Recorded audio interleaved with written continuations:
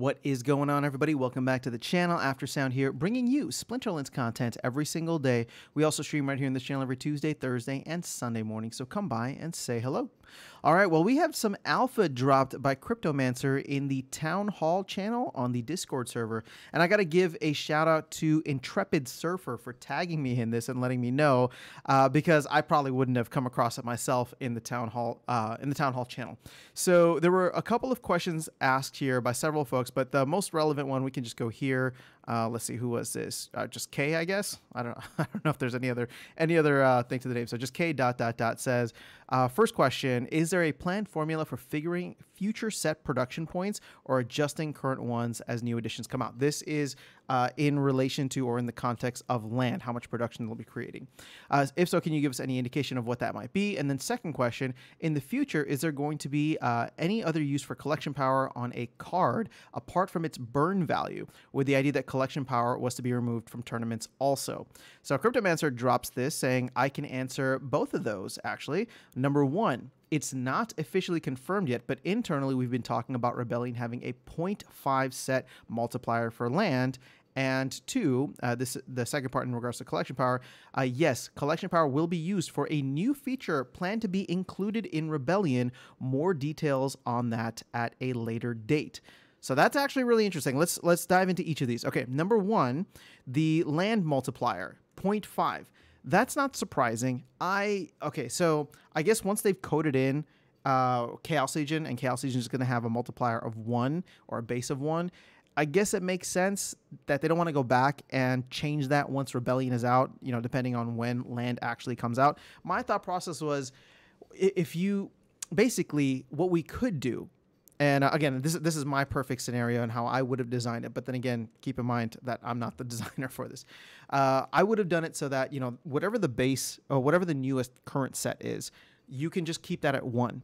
And then now that we have, you know, 10x for alpha, 5x for untamed, and a 5x for beta and 2x for untamed, every set beyond that, once it goes out of not print, but out of like being the current set available on the store. So once Chaos essentially goes, it's still gonna be modern, but once Chaos is essentially not the newest core set, that can go up to 1.5, right? So then you have 1.5, 2, 5, and 10x. And then pretty much as we go through with more and more core sets released, each of the newer ones can just be 1.5. They don't need to add further value, and maybe that's something that could be addressed further down the line when, you know, land is hopefully at a much more mature state. But, you know, something like when Rebellion gets rotated out and whatever comes after Rebellion, then we have, you know, Rebellion jumping up to 1.5, and both it and Chaos can be at 1.5, if you understand what I'm saying. Now, that doesn't seem like the direction that they're going. It seems like these set multipliers are going to have diminishing production if we continue on this route. Again, I don't know if that means that whatever comes after Rebellion will end up being 0.25, and then we're down to 0.125. It's almost like a Bitcoin halving at this point.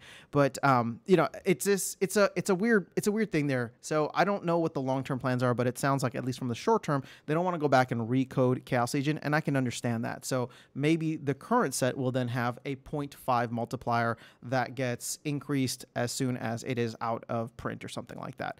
So that's an interesting thought process there, but thank you, Cryptomancer, for sharing that. And then the collection power one is very interesting to me. Now, you know, collection power was, as the team says, it never ended up being utilized in the way that they were hoping for. So I'm actually excited to see that there is a plan for it in Rebellion.